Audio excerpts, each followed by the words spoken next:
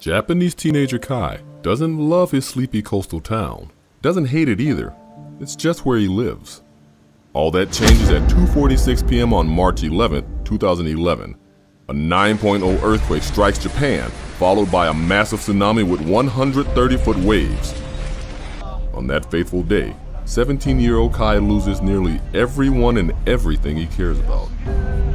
When he's offered a trip to New York to meet kids whose lives were changed by 9/11, Kai realizes he also has a chance to look for his American father, who he hasn't seen in years.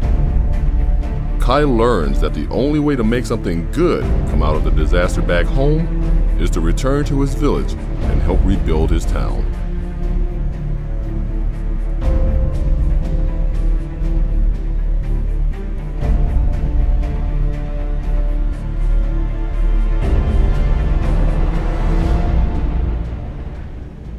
Up from the Sea.